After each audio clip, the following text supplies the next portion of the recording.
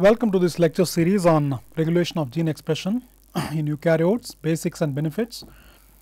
This is lecture number 23. In the last two lectures, we focused our attention primarily on how gene expression is regulated by nuclear receptors.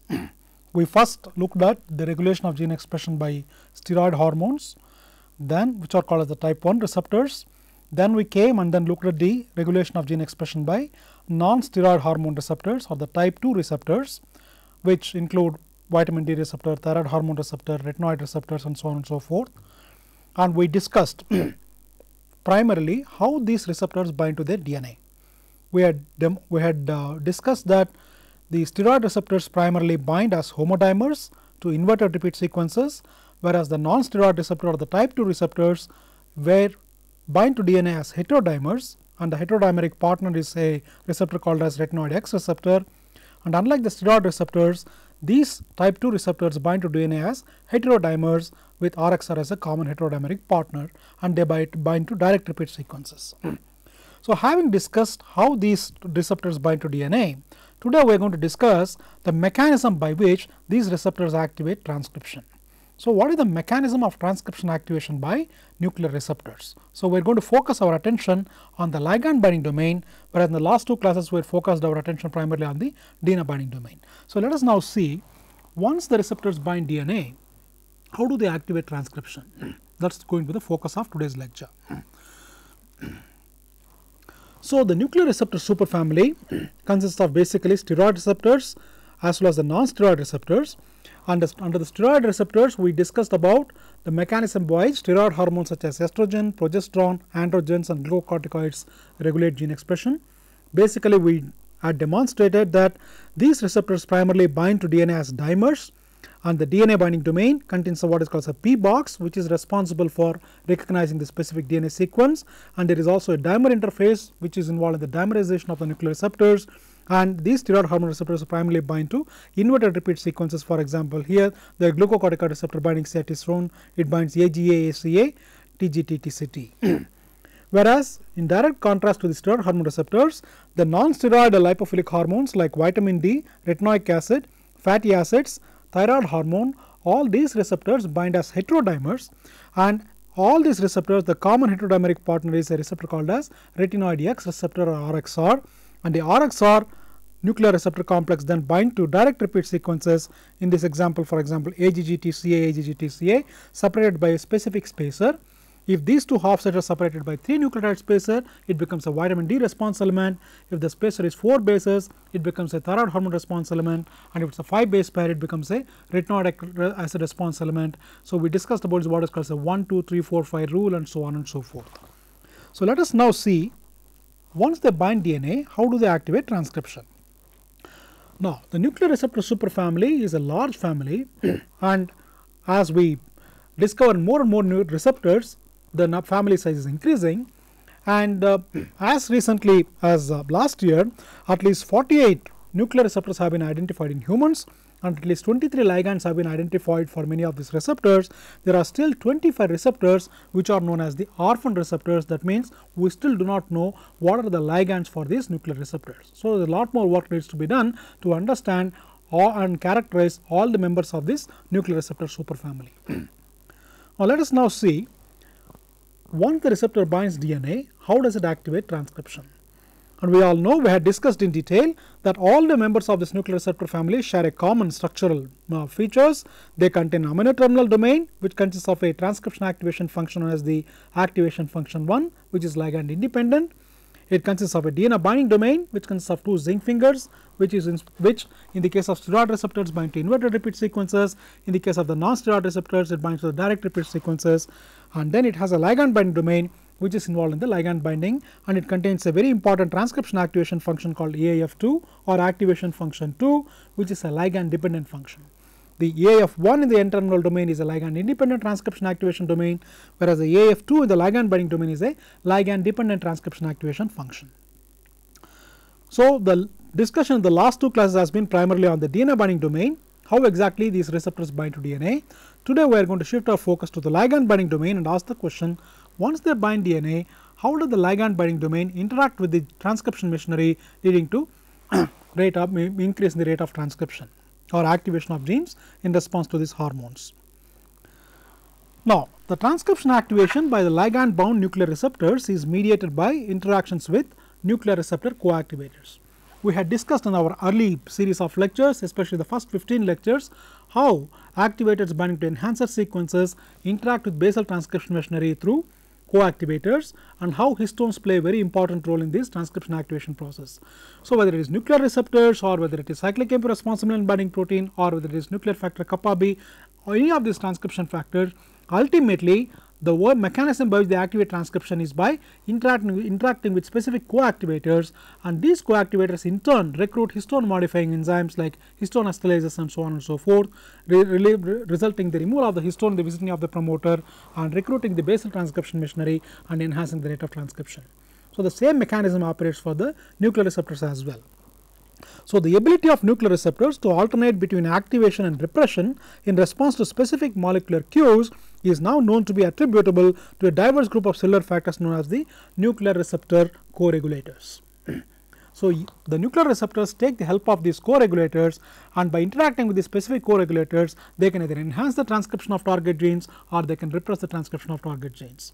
If these receptors interact with co-repressors, then it results in the repression of transcription, whereas if they interact with co-activators, it results in the activation of transcription. So, what we will discuss in the next few minutes is to see what is the mechanism by which these nuclear receptors interact with co-activators and co-repressors. In general, the co-activators for many of these transcription factors have been very well characterized, not only for nuclear receptors but also for other transcription factors, and they fall into a number of categories. For example, there are co-activators which are basically acetyltransferases, and these belong to members of what is called as the steroid receptor co-activators or P166 family. So, their primary job is to acetylate histones, and this acetylation of histones leads to removal of the histones from the chromatin, resulting in the recruitment of general transcription factors and RNA polymerase, resulting in activation of transcription. Some of the co-activators can be ubiquitin ligases, and one of the example is what is called E6AP. The co-activators can also be chromatin remodeling complexes, and the example is SWI/SNF BRG1 complex. Sometimes the co-activators can be protein methylases, for example histone methylases, and examples can be CARM1 and PRMT1. Again, these are all histone methyl transferases or histone methylases. Sometimes the co-activators need not even be proteins, they can even be RNA, and one example is called as the SRA, which is actually involved in a regulation of steroid hormone receptors. So, even RNA molecule can be a co-activator, and sometimes proteins involved in cell cycle regulation like CDC25B can also function as co-activators for certain transcription factors. Certain RNA helicases like P72 have also been shown to be function as co-activators, and members of trap-drip complex which foster direct contacts with components of basal transcription machinery can also serve as co-activators. So, what we will do in the next few slides is to see which of these actually function as co-activators for the steroid thyroid receptor superfamily or the nuclear receptor superfamily.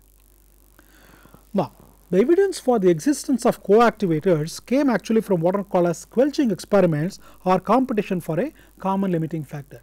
What was observed is that when you now take a particular receptor and then transfect with a response element linked to a reporter gene to which this receptor binds, we normally know the receptor is expressed from this expression plasmid, which then goes and binds to the response element and activates the expression of the reporter gene.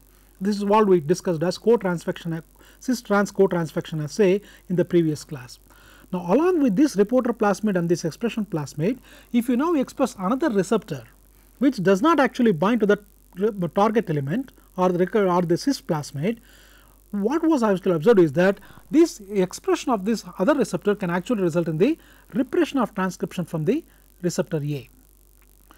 Although this receptor is not binding to the response element, it is able to repress the transcription of the receptor encoded by the expressed from the other receptor. These kind of experiments known as the squelching experiment suggested that there are probably certain common proteins with which both this receptor A and receptor B are interacting, and as a result, even though they are not one of this other receptor is not binding to DNA, it is able to bind to these co-activators, and as a result it is able to repress the transcription from the receptor A, and as a result it is not able to bind to the response element to activate transcription. These experiments suggested that there could be some common mediators or common coactivators which bind to both receptor A as well as receptor B. Then the search started. What are these coactivators and how do you identify these coactivators which interact with these nuclear receptors? These experiments came from a number of experimental approaches. One of them, which was very popular, is what is called as the yeast-2 hybrid system. Again, we discussed this yeast-2 hybrid system in one of the earlier lectures, wherein basically if you want to study protein-protein interaction, you use this yeast hybrid system, 2 hybrid system, where you have what is called as a bait vector as well as a target vector, and using a beta gal assay we can actually identify what are the proteins which are actually interacting with your target protein. Using that kind of a experimental approaches, these nuclear receptor coactivators were identified, and first authentic transcriptional coactivator for steroid receptors was known as the steroid receptor coactivator 1 or SRC1. Later, many such coactivators have been identified, for example, what are known as the GRIP1 and PCEP. Now, what are these SRC1 family of proteins? These SRC-P160 family of proteins basically contain N-terminus, which contains what is called as a tandem, pas or beta helix loop helix motifs. They also contain a centrally located domain which binds to certain coactivators like the Krebs binding protein or the P300, which are histone acetyltransferases. They also contain a C-terminal region which mediates interaction with certain methyl transferases like the CRM coactivator. So, these are some of the characteristic features of this SRC family of coactivators. Now, in the case of the nuclear receptors, the coactivators fall into a number of categories. Some of the coactivators for nuclear receptors can be chromatin remodeling factors like the Swiss-Nif complex, or in certain cases there could be histone acetyltransferases such as the SRC1, GRIP1, PCEP, or it could be P300 CBP, or it could be PCAF or the P300 CBP associated factor. Or in some cases it could be activated protein like TRAP or DRIP, which actually interact with the basal transcription machinery. So, a variety of proteins, either it can be chromatin remodeling factors, or it could be histone acetyltransferases, or it could be protein which directly interact with basal transcription machinery, have all been identified as coactivators which interact with specifically with nuclear receptors and bring about transcriptional activation. Now, what is the general mechanism by which this transcription activation is brought about? We know that the nuclear receptors bind to DNA as dimers, either as homodimers in the case of steroid receptors or heterodimers in the case of the non-steroidal lipophilic receptors, and once these receptors bind to the target sequence as a dimer, it results in, and then when the ligand is present, the ligand will bind to the ligand binding domain, and in the presence of ligand, these receptors are now able to interact with these coactivators, in this case for example the SRC or the steroid receptor coactivator, and this coactivator in turn interacts with proteins such as the histone acetyltransferases like CBP or P300, which in turn interacts with the CBP associated factor PCAF, and these then acetylate the histones in the vicinity of the promoter, and this histone acetylation results in the loosening of the histones, recruitment of the general transcription factors and RNA polymerase, leading to activation of transcription. So, this is the general mechanism by which nuclear receptors bring about transcription activation. So, the ligand band receptor recruits or binds specifically with the steroid receptor or coactivator molecules such as the SRC, which in turn bind to specific histone acetyltransferases which remove histones, so that the general transcription factors now can bind to the Tata box and then activate transcription. So, this is how hormone responsive genes are activated by the hormone bound hormone receptors. For example, if we take the estrogen receptor as an example, the estrogen receptor in the presence of ligand binds to the estrogen receptor as a homodimer, and this hormone bound estrogen receptor now recruits certain proteins like P160 and PBP, and P160 in turn recruits the P300, which is histone acetyltransferase, and P300 or CBP will now acetylate histones in the vicinity of the promoter, and as a result the histones are removed, and now the RNA polymerase and the general transcription factors can bind and activate transcription. So, this is the mechanism by which estrogen receptor brings about transcription activation in the presence of estrogen hormone. If you come to glucocorticoid receptor, its glucocorticoid receptor transcription activation is one of the most well studied mechanisms of transcription activation by the nuclear receptor superfamily, and has been shown that a number of coactivators exist for glucocorticoid receptor. It can be Swiss-Nif complex, which are chromatin remodeling proteins. It could be histone acetyltransferases like P300, P160 and PCAF, or it could be DRIP trap complex which actually interact with the basal transcription machinery. So, the human glucocorticoid receptor alpha interacts with several distinct chromatin modulators through transcription activation domains. These include the mating type switching or the sucrose non-fermenting complex or the SWI/SNF complex, which are chromatin remodelers, or it could be P300 CBP, which serve as the macromolecular tracking platform for transcription factor from several signal transduction cascades including nuclear receptors, CREB, AP1, NFKB, P53 as well as STATs. So, the P300 CBP, which is already been shown to be involved in transcription activation by number of other transcription factor, is also involved in the transcription activation by glucocorticoid receptor. Similarly, the other group of coactivators which are involved in transcription activation of glucocorticoid receptor include the vitamin D receptor interacting protein or the DRIP, or also known as thyroid hormone receptor associated protein or TRAP. So, you can see, depending upon the cell type, depending on the situation, or depending upon the stimulus and depending upon the tissue type or during this developmental stage, the glucocorticoid receptor can interact with any one of these coactivators and bring about transcription activation in response to glucocorticoid hormone. Now, the question comes, how do the coactivators interact with the glucocorticoid receptor or the steroid hormone receptors? So, how does the AF2 domains interact with the coactivator receptors, and what are the features of the coactivators or the domains in the coactivators which is involved in the interaction with these nuclear receptors? Now, a lot of effort has gone into characterizing the ligand binding domain of the nuclear receptors. You basically overexpress these ligand binding domains in E. coli, purify these proteins and subject it to X-ray crystallography, and based on that you get the crystal structure.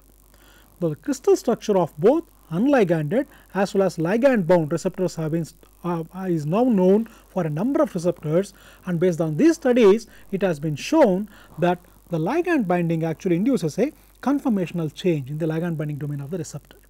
For example, the ligand binding domain has been shown to have number of alpha helices which have been named from helix 1 to helix 12, and in the case of the ligand binding domain, the helix 11, helix 12 play a very important role.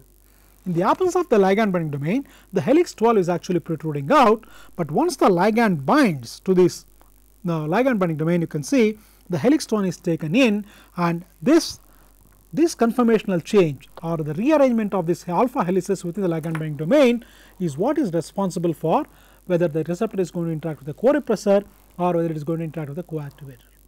So, the conformational change that is induced by the ligand binding domain now facilitates or now is favorable for interacting the coactivator, or in some cases when the ligand is not bound, this kind of a conformation, a co-repressor is able to bind to the ligand binding domain.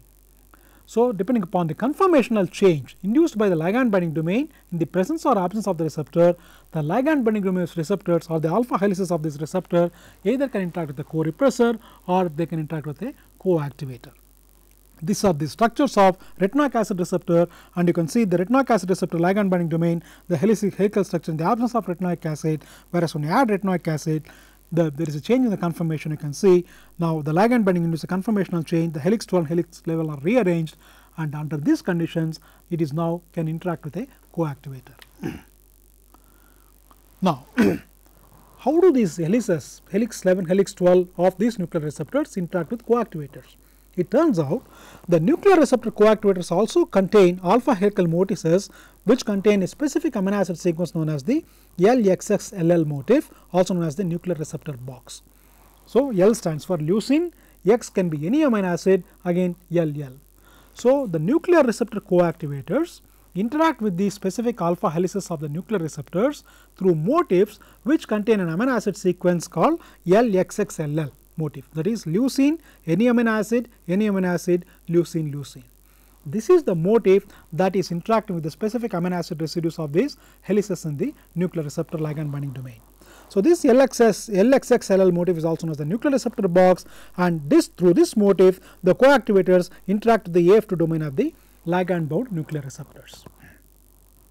You can see here these are all the nuclear co-receptor coactivators which have been identified for a number of receptors, and if you look at the amino acid sequence of these receptors, the boxes highlighted in the red, you can see LXXLL leucine, any amino acids, leucine, leucine.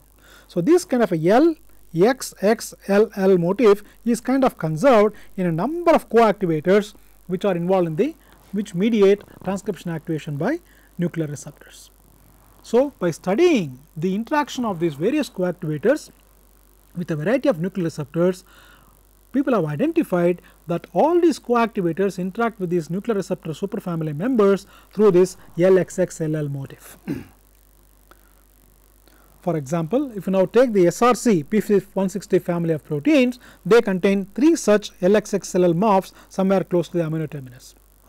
And it is these motifs which are actually involved in the interaction of the nuclear receptors. This is just a cartoon to show that how in the presence of ligand the helix 12, which is actually is kind of exposed outside, is now taken inside, and this helix 12 is now able to interact with the LXXLL motif of the coactivators, and this is what facilitates transcription activation. And these coactivators which now interact with the receptors can now interact with histone acetyltransferases, which in turn acetylate histones, leading to recruitment of the general transcription factors and RNA polymerase and resulting in the activation of transcription. So, the transcription activation by nuclear receptors are a kind of a two-step process. So, you have a conformation which is quite different in the absence of the ligand. Some of the key helices in the ligand binding domain which are very important for this transcription activation are shown here, and this is the arrangement of the helices in the absence of the ligand. And once the ligand binds to the ligand binding pocket of the nuclear receptor ligand binding domain, and you can see there is a rearrangement of the helices. The helix 12 actually is taken inside, and under this conformation now it can interact with the coactivator which contains the LXLL motif of the the nuclear receptor box of the coactivator now can interact with the specific amino acid residues of these helices, and this is how coactivators are recruited by the nuclear receptors. So, first the ligand binds, induce a conformational change, that thereby facilitating the interaction with the coactivators through the LXXLL motifs. In the case of, for example, this kind of a LXXL motif containing coactivators are involved not only in the transcription activation by steroid hormone receptors like glucocorticoid receptor, but they are also involved in the transcription activation by the non-steroid hormone receptors or the type 2 receptors. One of the examples I have shown is the RXR RAR heterodimers. This is also true. It can the partner can be the thyroid hormone receptor, or it can be vitamin D receptor, or it can be peroxisome proliferator activator receptor or PPAR. So, all these receptors which bind as heterodimers with RXR, they actually dimerize using the dimerization interface in the AF2 domain, but once the ligand binds to the retinoic acid receptor, the 3' half site binding partner, and you can see now the interaction between the RXR ligand binding RAR ligand binding domain is kind of distanced, and now a coactivator can now be recruited, and the LXXLL motif containing coactivators can now interact with the specific amino acids of the heterodimeric partner of RXR, resulting in activation of transcription. So, in this case it is the retinoic acid receptor which is interacting with the coactivator, but if the heterodimer is RXR thyroid hormone receptor, then when the thyroid hormone binds to the thyroid hormone receptor here, the same way a LXL kinase partner can be recruited by another specific LXXLL partner can be recruited by the thyroid hormone receptor, and the same thing holds for a vitamin D receptor or PPR and so on and so forth. So, the RXR NR heterodimer can interact with DNA, and once the ligand binds, the the AF2 domain can now go and interact with the LXXL containing activator coactivators, resulting in the activation of transcription. Now, so what we have discussed so far is the mechanism by which nuclear receptors activate transcription. Nuclear receptors activate transcription primarily by recruiting nuclear receptor coactivators, and these coactivators can be a wide variety of types. They can be chromatin remodeling protein, they could be histone acetyltransferases, there could be protein methylases and so on and so forth. But the basic mechanism of recruitment of the nuclear receptor coactivators by the nuclear receptors involves the interaction of the nuclear receptor coactivators through the LXXLL motifs with specific alpha helices of the ligand bound nuclear receptor. This is the general mechanism by which these nuclear receptors are able to recruit these coactivators and bring about transcription activation. Now, the question is, how about transcription repression? How do the nuclear receptors interact with transcriptional repressors? So, what is the mechanism by which transcription repression is brought about by nuclear receptors, because when there is no hormone or when there is no ligand, many of these nuclear receptors actually repress transcription from the target genes. So, how is this transcription repression brought about? It turns out, in the absence of the ligand, nuclear receptors interact with specific co-repressors. So, in the presence of hormone, because of a conformational change induced by the hormone, the ligand binding domain can now interact with the coactivators, whereas in the absence of hormone, the conformation of the ligand binding domain facilitates interaction with specific co-repressors. Some of the co-repressors which have been identified to be involved in transcription repression by nuclear hormone receptors are what is known as NCO or nuclear receptor co-repressor, SMRT or silencing mediated for retinoid and thyroid hormone receptor, and some of the co-repressors, and these co-repressors which interact with unliganded nuclear receptors actually serve as adapters for histone deacetylation factors. So, just like the coactivators of nuclear receptors interact with histone acetylases, bring about histone acetylation and activate transcription, in the absence of the ligand, the same nuclear receptors interact with nuclear receptor co-repressors, and these co-repressors in turn recruit molecules such as SYN3 or histone deacetylases, resulting in the deacetylation of histones, therefore tight binding of the histones, leading to repression of transcription.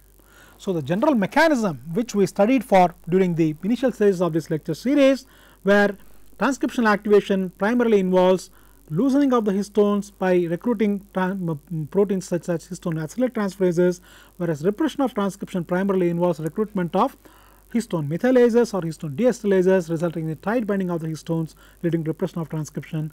This mechanism is true for the nuclear receptors as well. So, a number of such molecules which serve as transcriptional repressors for nuclear receptors have been identified. These include the NCOR, SMRT and so on and so forth, and the general mechanism of transcription repression of steroid receptors or the nuclear receptors actually involves when the nuclear receptors bind to the target sequences as dimers in the absence of ligand, they interact with specific co-repressors which could be either NCO or SMRT, which in turn recruit the SYN3 or the histone deacetylases, and they actually cause the histone deacetylations, resulting in the repression of transcription. So, this is the general mechanism by which nuclear receptors bring about transcriptional repression. For example, in the case of the retinoic acid receptor, when there is no retinoic acid in the system, the RXR RAR heterodimer which binds to the DR5 or the direct repeat 5 kind of a sequence now interacts with the SMRT co-repressor.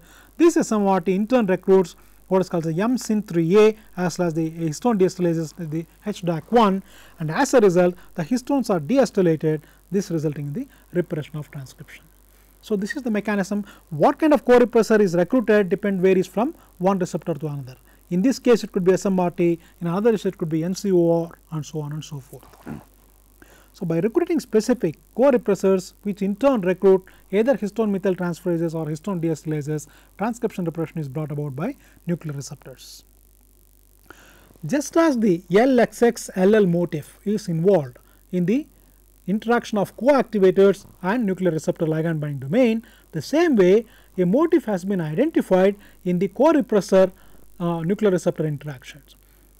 This co-repressor binding to the nuclear receptors, for example, many of these co-repressors which interact with nuclear receptors contain samely LXXL like motifs, but not exactly LXXL motif, and these could be LXXI or HIXXXL, or instead of leucine it can be isoleucine. So, a modified motif a variation of the LXXL motif has been identified in many of these nuclear receptor co-repressors, and this motif is actually involved in the nuclear receptor interaction in the unliganded form. So, this box, just as the LXXL box is known as the NR box or the nuclear receptor box, these are known as the co-repressor nuclear receptor box or CORNR boxes. And these are actually located in the carboxy terminal of, for example, in the case of the nuclear receptor co-repressor NCOR, this kind of a box is present in the carboxy terminal of the NCOR co-repressor. This slide just shows you that this kind of a CORNR boxes are the motifs involved in the transcription repression by the nuclear receptor co-repressors has been identified in a number of nuclear receptor co-repressors, and you can see these are the motifs where it corresponds to the consensus sequence shown here: IRL, I, L, XX, CQ. This can be any amino acid. Similarly, isoleucine or valine or II. So, IRL, XX, II. So, this is the motif that has been identified in the co-repressors, and through these motifs these co-repressors interact with unliganded nuclear receptors and bring about transcriptional repression. So, we will not go into the details of the various co-activator co-receptor interactions, because there are a huge number of nuclear receptors, and a number of such co-activators and co-activator recruiting proteins have been identified, and you can see this cartoon just shows 3 such examples where a nuclear receptor dimer is actually interact with a co-activator complex here, which is quite different. In another case, it could be either SRC1, which in turn recruits CBP100, or the other receptor can actually which in turn interacts with the PCAF, and these are all multi-protein complexes, and these co-activator complexes, for example, here is the trap-dip complex, which is the multi-protein complex, and these in turn interact with the general transcription machinery and bring about transcriptional activation.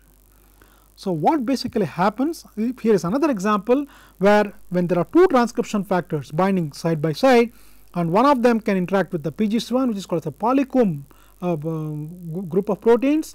Again, we will not go into the details of this at now, maybe we will discuss it in a later class, and whereas the nuclear receptor recruits a histone acetyltransferase, the adjacent transcription factor can interact with the polycomb group of proteins, and synergistically they can ultimately result in the activation of transcription. So, a wide variety of variations of these co-activator co-repressor combinations can lead to either activation or repression of transcription in the case of nuclear receptors. So, what is the take home message? When you have a hormone, that when the hormone enters the cell, it binds to specific nuclear receptors. In the case of steroid hormone receptors, the ligand, the receptor is present in the cytosol, therefore, the hormone binds to the cytosolic receptor and then goes to the nucleus, whereas in the case of the type 2 receptors, the receptor is already bound to DNA inside the nucleus and the ligand goes and binds, and when the ligand binds, it induces a conformational change and facilitates interaction of the co-activator complexes, which could be either if it is SRC1, it can recruit the CBP, or it could be PCAF, or it could be the trap-dip complex. So, a wide variety of co-activator complexes can be recruited by the ligand bound nuclear receptor, and these in turn interact with the general transcription machinery and activate transcription. Whereas in the unliganded form, the same nuclear receptors actually interact with the nuclear receptor co-repressors, which could be either NCOR, SMRT, and so on and so forth. These in turn cause histone deacetylation and therefore repress transcription. So, this is the general mechanism by which nuclear receptors bring about either transcription activation or transcriptional repression. Now, in addition to the recruitment of these co-activators and co-repressors in the presence of ligand, which is a direct mechanism, the co-activator co-repressor interaction with the nuclear receptor can also be affected by specific post-translational modifications of these nuclear receptors. In the absence of hormone, specific residues of nuclear receptor may be phosphorylated, or they can be acetylated, or they can be sumoylated, they can be ubiquinolated. A number of post-translation modifications are possible, and in the absence of hormone, certain residues undergo post-translation modification, and when the same receptor binds to a hormone, different sets of residues are undergo post-translation modification, and these post-translation modifications of receptor can determine whether the receptor can interact with the coactivator or whether it can interact with a co-repressor, and ultimately whether the target genes can be activated or they can be repressed. So, nuclear receptor function can also be regulated by specific post-translation modifications of amino acid residues of a nuclear receptor. Let us now look and see what kind of amino acid residues undergo post-translational modifications in the case of nuclear receptors. For example, a number of signaling pathways, it could be GPCR signaling, or it could be tyrosine kinase receptor signaling, or it could be STAT or the cytokine receptor signaling, and in many cases when signaling molecules interact with specific receptors, the kinases which are activated by these signaling pathways, sometimes they also go and phosphorylate specific amino acid residue nuclear receptors and activate transcription of the hormone responsive genes. So, the genes which are responsive to hormones sometimes are activated or repressed not only in response to the presence or absence of hormone, but they can also be activated or repressed in response to specific membrane receptor signaling pathways. So, when certain molecules bind to specific membrane receptors, the kinases which are activated by this membrane receptor signaling may also phosphorylate the nuclear receptors and then alter the interaction of these receptors with co-repressor co-activators, and therefore, target genes which are normally activated by hormones can now be activated by membrane receptor signaling through this phosphorylation cascade. So, the activation function AF1 domain of the N-terminus or the activation function 2 the ligand binding domain, the amino acid residues in these two domains can serve as targets for a number of protein kinases. Let us now discuss one or two examples to see how phosphorylation modulates the function of nuclear receptor function. Let us take the example of glucocorticoid receptor. The human glucocorticoid receptor alpha has been shown to have several phosphorylation sites such as serine 113, serine 141, serine 203, serine 211, serine 2, serine 404.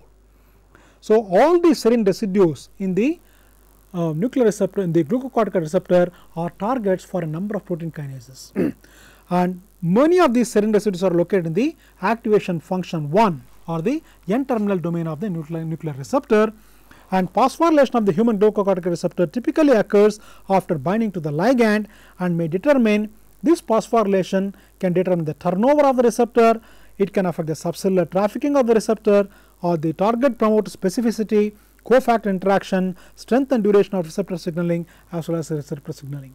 So, you can see in addition to the ligand binding, phosphorylation status of the nuclear receptor can affect a number of functions related to the nuclear receptor. It can affect the turnover of the receptor, it can affect the subcellular trafficking, whether it should stay in the cytoplasm or go to the nucleus, or it can affect the target gene specificity of the promoter or interaction with cofactors, coactivators or co-repressors. The strength and duration of receptors, how long the receptor has to bound to chromatin and stay there is sometimes determined by the phosphorylation status of the receptor, and even the stability of the receptor is determined by phosphorylation. Sometimes when the phosphorylation of the receptor triggers ubiquitination of the receptor leading to degradation of the receptor. So, phosphorylation of these nuclear receptors play a very important role, and a number of serine residues in the amino terminus of glucocorticoid receptor has been shown to be phosphorylated by a variety of protein kinases in the cell. Phosphorylation also modifies protein-protein interactions which can stabilize the hypophosphorylated form of the receptor in the absence of ligand as well as facilitate transcriptional activation by the hyperphosphorylation of the glucocorticoid receptor via recruitment of the ligand binding, cofactor recruitment by the ligand binding. So, phosphorylation of the specific amino acids residues can also modulate the ability of the receptor to interact with cofactors such as coactivators or co-repressors. Therefore, phosphorylation of nuclear receptors in general and here glucocorticoid receptor in particular is a very versatile mechanism for modulating and integrating multiple receptor functions. So, phosphorylation plays a very important role in the nuclear receptor signaling. A number of kinases, protein kinases which actually phosphorylate the glucocorticoid receptor have been identified. Some of them are listed here. For example, the E-cyclin dependent kinase P34CDC28 has been shown to be one of the protein kinases that can phosphorylate nuclear receptors. Similarly, the P38 mitogen activated protein kinase of the MAP kinase is another protein kinase that can phosphorylate glucocorticoid receptor. The central nervous system specific cyclin dependent kinase 5 or the CDK5 has also been shown to phosphorylate glucocorticoid receptor, and similarly the glycogen synthase kinase 3 beta or the GSK3 beta, which is actually involved in the glycogen synthesis, also is one of the kinases that can phosphorylate glucocorticoid receptor. Similarly, the c-Jun N-terminal kinase, which is actually activated by a number of membrane receptors or the growth factor signaling or the J and K, can also either increase or decrease transcriptional activity of glucocorticoid receptors. So, this inclusion of the role of protein kinases nuclear receptor signaling has added a new dimension for gene regulation by nuclear receptors. So, not only the receptors activity can be influenced by nuclear hormones, the receptor activity can also be influenced by phosphorylation of these receptors, and this phosphorylation in turn can be determined by specific protein kinases which can be activated by multiple pathways including membrane receptor signaling pathways. So, a new paradigm emerged in the nuclear receptor signaling when it became clear that nuclear receptor function can be modulated by protein kinases, which in turn can be activated through the membrane receptor signaling pathway. So, in addition to phosphorylation, number of other post translation modifications such as acetylation can also play a very important role. For example, the acetylation of glucocorticoid receptor has been shown to occur after ligand binding prior to nuclear translocation, and the acetylated glucocorticoid receptor was acetylated by histone deacetylase, and this deacetylation is necessary for glucocorticoid receptor to be able to inhibit nuclear factor kappa B activation of inflammatory gene. So, in addition to the nuclear receptors activating transcription by themselves in response to hormone by recruitment of coactivators, they can also, glucocorticoids are very potent anti-inflammatory agents, and the mechanism by which sometimes the anti-inflammatory effects of glucocorticoids are brought about depends on the acetylation state of the receptor. So, the deacetylation of the acetylated glucocorticoid receptor is very important for the inhibition of the NF-kappa B activation of the inflammatory genes. So, you can see the acetylation deacetylation of nuclear receptor plays a very important role in the anti-inflammatory response of properties of glucocorticoids. And in fact, the exact site of the glucocorticoid receptor which is acetylated has been identified. This is called as a KKTK motif within the hinge region between the DNA binding domain, ligand binding domain, and amino acid region between 492 and 495 in the glucocorticoid receptor in the hinge region has been shown to be acetylated by specific acetylases, and this acetylated receptor cannot activate anti-inflammatory genes, and when it is deacetylated by histone deacetylase, it then can prevent the activation of genes involved in inflammation. Similarly, in the case of estrogen receptor, the transcription activity of estrogen receptor can be induced by growth factors such as epidermal growth factor or insulin growth factor through the RAS-RAF MAP kinase pathway. We have discussed these pathways in our previous lectures, how growth factors actually activate transcription of genes by activation of the MAP kinase pathways, and you can see here when growth factors bind to these growth factor receptors, and the MAP kinase which are activated can also phosphorylate glucocorticoid receptor or estrogen receptor, and this can also activate estrogen responsive genes. And human estrogen receptor has been shown to be phosphorylated by mitogen activated protein kinase at serine 118 located in the AF1 domain here. So, see, some of the amino acids of the nuclear receptors are target for MAP kinases, and these MAP kinases are in turn activated by membrane receptor signaling. So, phosphorylation of serine 118 results in stimulation of the AF1 of the estrogen receptor, resulting in ligand independent activation of estrogen receptor. So, many a times genes, target genes which are actually activated in response to estrogen hormone were found to be activated by growth factors also. People did not know how an estrogen responsive gene could be activated by growth factors.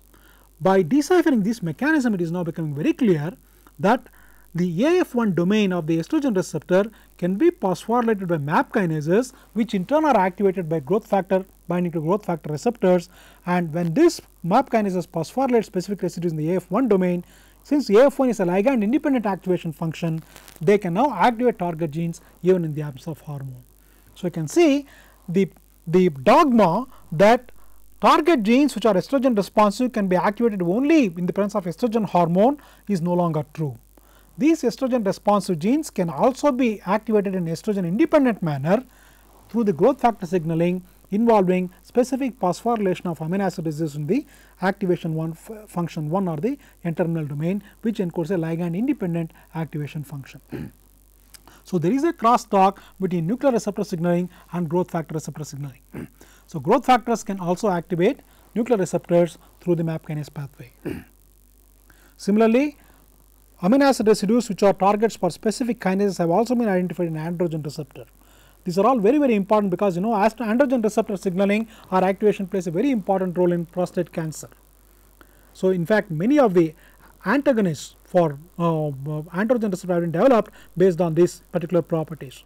So, activation of androgen receptor can actually lead to prostate cancer, and regulation of the activity of androgen receptor by developing specific antagonists and by identifying how androgen receptor is activated in the prostate cancer is a very important area of biomedical research. Not only the steroid receptor like estrogen receptor, glucocorticoid receptor, androgen receptor are targets for phosphorylation, or targets for protein kinases. Even non-steroid nuclear receptors like retinoic acid receptor, retinoid X receptor or vitamin receptor, they also undergo phosphorylation. For example, in the case of retinoic acid receptor, specific sites which are phosphorylated have been identified in the N-terminal domain as well as in the ligand binding domain, and the actual kinases which phosphorylate have also been identified. The same is true in the case of the RXR alpha. So, a number of residues in the amino terminal domain as well as in the ligand binding domain are phosphorylated by a number of protein kinases, and this can also modulate the activity of these non-steroid receptors. And all this phosphorylation of nuclear receptors also play a very important role in biological processes. For example, the activation function of retinoic acid receptor alpha 1 and gamma 2 are phosphorylated by proline directed protein kinases, and this phosphorylation is required for retinoic acid induced differentiation into primitive endoderm, whereas phosphorylation of AF1 by RAR alpha is required for differentiation to the parietal endoderm. So, during development, retinoic acid plays a very important role in embryonic development. And you can see this retinoic acid induced phosphorylation of specific amino acid residues in the AF1 function is very essential for the proper differentiation during embryonic development. And if you mutate these amino acids which are targets for retinoic acid induced phosphorylation in the AF1 domain, embryonic development is affected, indicating that these phosphorylation of these nuclear receptors play very important physiological functions. Similarly, in the case of the RAR alpha 1 alpha 2, the AF2 domain is also phosphorylated by protein kinase A, and phosphorylation of the AF2 domain of the retinoic acid receptor alpha 1 is required for differentiation into parietal endodermal cells. So, not only the phosphorylation of the amino acids in the AF1 domain, but the phosphorylation of it in the AF2 domain also has very important physiological functions, especially during embryonic development.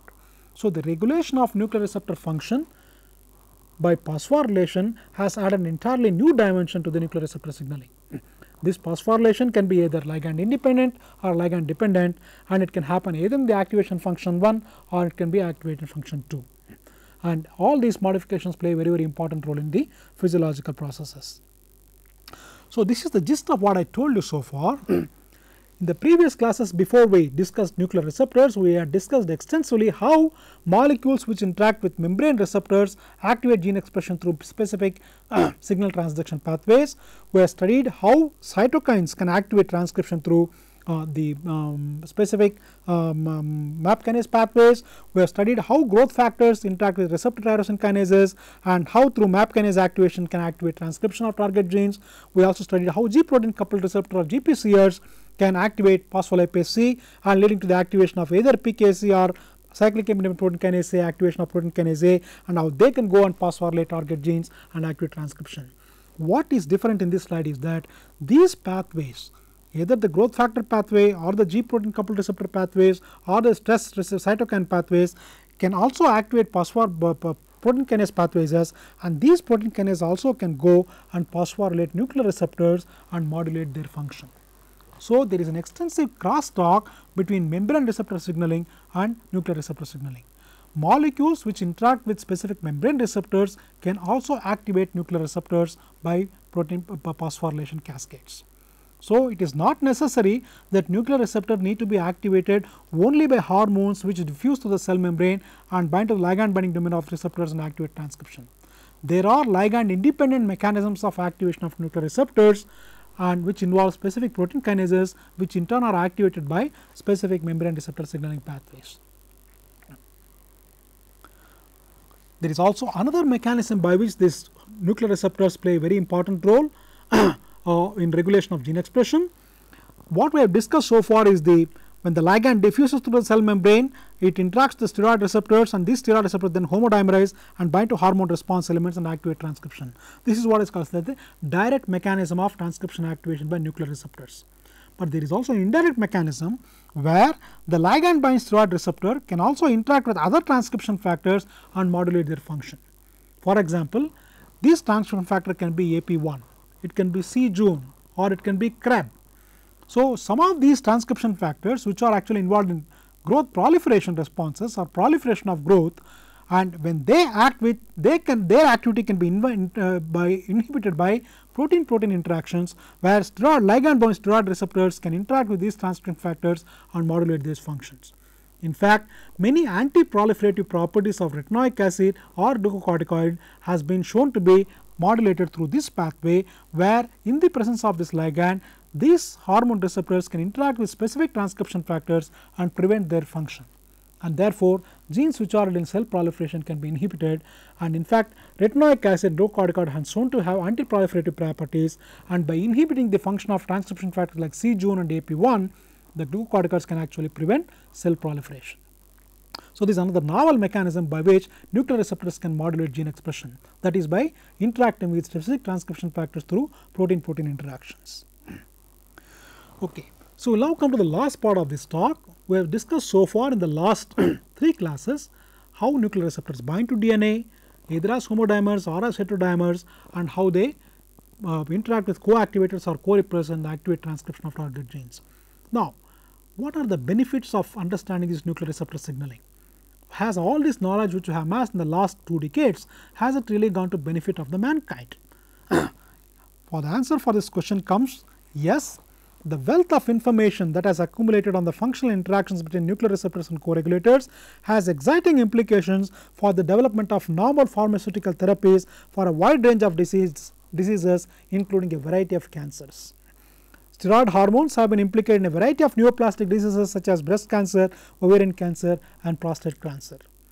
The interface between the receptor activation function 2 elements and the nuclear receptor box of the co-regulators has been the subject of intense study for developing peptide based agonists and antagonists. We have studied so far that for a nuclear receptor to activate transcription, their interaction with either co-repressor or a co-activator is very, very essential. And we have studied that these co-activators interact with specific helices of the nuclear receptors through these LXSL motifs. Now, people are now asking the question, suppose if I design peptides containing LXSL motifs and make them enter the cell, these peptides can go and bind to the AF2 domains of the ligand binding receptor and therefore compete for binding to the actual coactivator and therefore can act as antagonists of nuclear receptors. So, can we develop peptide based therapeutics using this kind of a protein-protein interactions? So, if you now add for example peptides containing the LXSL motifs, they can actually compete with the coactivators and therefore, when these LXSL containing peptides go and bind to the AF2 domain, they prevent binding of the coactivators and therefore, the nuclear receptor will not be able to activate transcription. So, based on this knowledge, people are trying to develop peptide based pharmacological agents for a number of diseases which involve nuclear receptor activation. Similarly, the levels of coactivators and co-receptors itself can contribute to disease. For example, tamoxifen, which is an estrogen antagonist, has been shown to interact with specific co-repressors, and decreased levels of nuclear receptor co-repressors have been detected in tamoxifen resistant MCF breast cancer cells.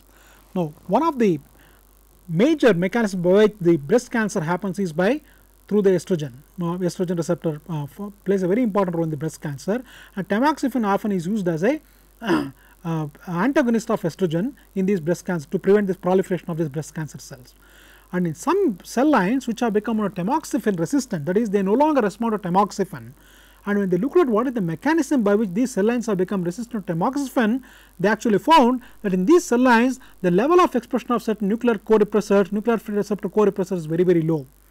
And therefore, because there is low level of expression of these co-repressors, tamoxifen is not able to bring about transcription repression, and as a result these cell lines have now become highly proliferative and resistant to tamoxifen therapy. So, you can see how the level of expression of the co-repressors can also have a specific disease phenotype or contribute to disease phenotype. So, the levels of coactivators or co-repressors can also modulate the phenotype and contribute to a disease process. This is just an example to tell you the understanding the molecular mechanism by which retinoic acid activates transcription, which retinoic acid vitamin A derivative, has opened up a new area of research, and this table just shows you, this is actually taken from Nature Reviews Cancer, that a number of synthetic retinoids have been now developed for treatment of a variety of cancers. For example, a all trans retinoic acid which is now being sold under a trade name tretinoin is actually being used for the treatment of promyelocytic leukemia. certain derivatives of 9,6-retinoic acid known commercial as alitrinoin and panretin or isotrinoin are being tested for treatment of Kaposi's sarcoma, breast cancer and skin cancer and so on and so forth. So, like this, a number of variants of retinoic acid molecules are being tested for a variety of cancers, meaning that the knowledge that variants of retinoids or retinoid isomers bind to specific receptor cell types like RA or RXRs has now opened up a new area of research to see, can we develop specific retinoid analogs or retinoid isomers which can active selective or retinoic acid receptor phenotypes and therefore can be used as therapeutic treatment in the case of various cancers. The field has now opened up. What started with steroid hormones. After steroid hormones, we have now shown that even vitamins such as vitamin D or vitamin A or even thyroid hormones activate regulation through this nuclear receptor family. Now, in addition to retinoic acid, we now have shown even fatty acids can serve as ligands for nuclear receptors. Receptors like peroxisome proliferate activator receptors can be activated by fatty acids. Oxysterols derived from cholesterol can act as ligands for nuclear receptors such as LXR. Nuclear receptors such as FXR can be activated by bile acids. So, the bile acids in the gastrointestinal tract can actually serve ligands for these FXRs. All these have tremendous therapeutic implications. Similarly, certain xenobiotics or drug molecules can interact with specific nuclear receptors and can play a very important role in drug metabolism. And all these things have tremendous implications. So, ligands for these nuclear receptors can not only be steroid hormones and vitamins, they can also be fatty acids, oxysterols, bile acids and so on and so forth. Last but not least, very exciting developments have taken place. In this slide I have actually shown when you express a particular nuclear receptor called peroxisome proliferator activator receptor delta, you can develop a transgenic mice which has a very high increase in the red muscle. This is a non-transgenic mice or a wild type mouse muscle and is the muscle of the man. It has a very red muscle. The red muscle is increased. Now, what is the implication? These increase in red muscle contributes to a higher level of exercise activity by these mice. These mice can perform on a treadmill much better than the normal mice. What is the implication? Now, if you want to be an athlete, now if you can now take a drug which can activate peroxisome proliferate activator receptor delta, you can run much faster and much longer than a normal athlete. So, you can actually develop anabolic compounds that can have a very important implications in winning races by athletes. So, a very nice video of how exactly these transgenic mice perform is there in the YouTube, and there are a number of web links you can actually go ahead, link and then see how these have tremendous implications. So, these are some of the references I have listed here which you can go through and then see how we can understand some of the exciting developments that are taking in the area of nuclear receptors, and I think I will stop here.